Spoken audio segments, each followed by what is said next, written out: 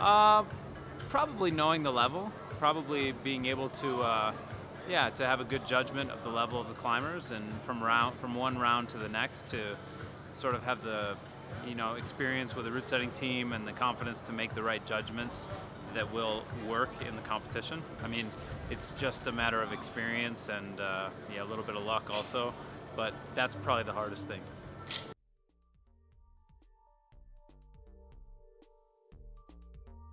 Yeah, no, I think actually finals and semifinals are both maybe more difficult to set than the qualifying round. Sometimes the qualifying round, especially more and more for the women, can be challenging because the top women are at a very high level, and some of the lower level qualifying women are not quite at that level. So to be able to create a competition that is effective for all the climbers can be more challenging. But actually, I think because you're trying to really refine the semifinals and the finals to put on a good show, to have a good ranking, and make it fun and interesting for the climbers and diverse. Generally, we spend the most amount of time on these boulders, and it's the hardest rounds to set.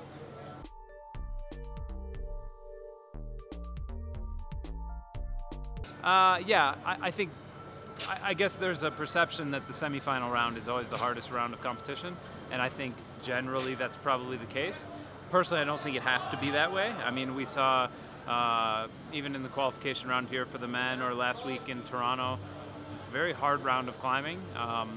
And I think sometimes you see a hard final that's harder than the semi. And I think it's our job in the semifinal really to find a good ranking, to take 6 finalists.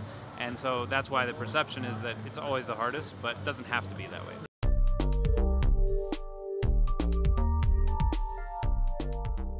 It's hard, especially when you have examples of, yeah, that's a good example, Jan and Rustem, who are very different in height.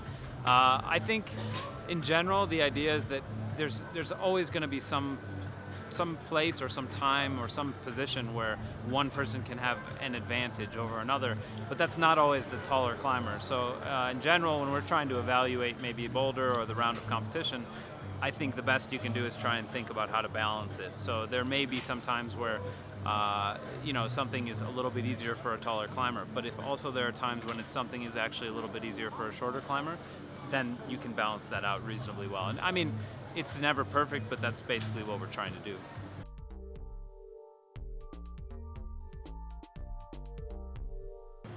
I think honestly, nothing really different than for the men.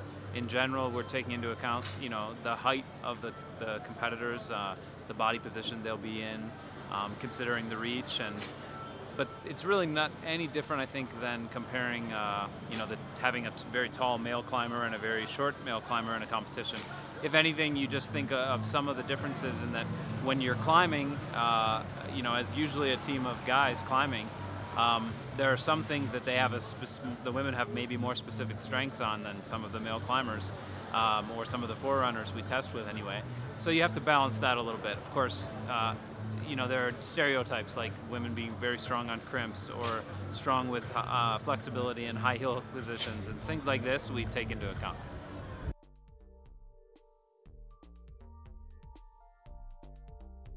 That's a tough question for me. I'm not the strongest climber, certainly of the international World Cup route setters, and I think it's a balance of being able to know your own level and make a good judgment of the climbers' levels. On the other side, there's always some very strong climbers who are route setters, and sometimes if you're too strong, you can't balance the level very well. So I think you basically have to have some minimum level to be able to approximate all of the moves and to be able to do some of the climbs.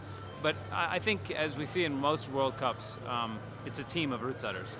So there's some members of a team that have specific styles they're strong in, and others that have different.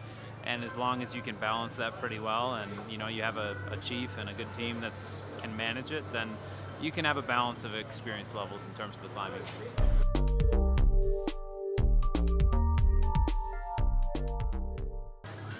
That's a good question.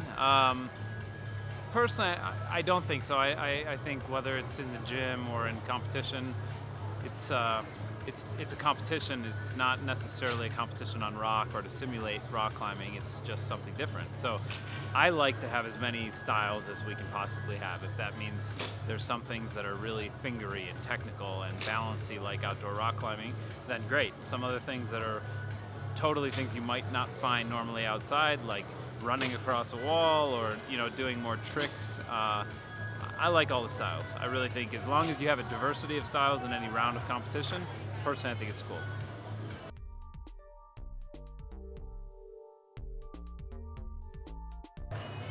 I don't think that's the case. I think actually more of the time, like if you take some outdoor rock climbers or boulders who are really strong, generally they may not do as well in competitions, but I don't actually think that's because of this difference in styles. It's maybe mostly because of experience, because also you see many high-level climbers in competitions that are also very strong outside.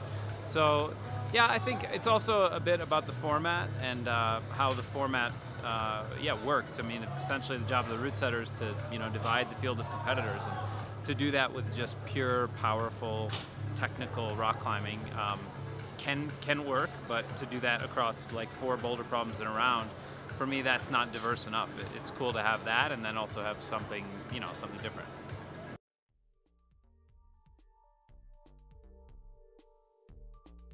Not anymore. I think maybe there used to be before there started to be World Cups in North America.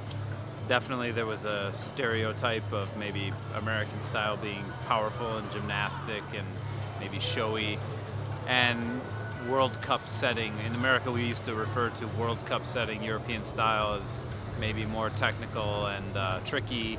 But I think there's really been a blending of styles the past few years, really. So especially with European setters coming here to set in Vail, and myself and a couple other people having some experiences in Europe. So I think people will always talk about it that way, but actually I think it's it's not like that so much anymore.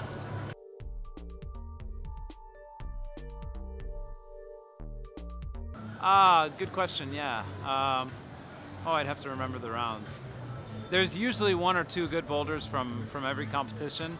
And because I know most of the route setters, I'm also trying to think of who it was that set this boulder or what the ideas were.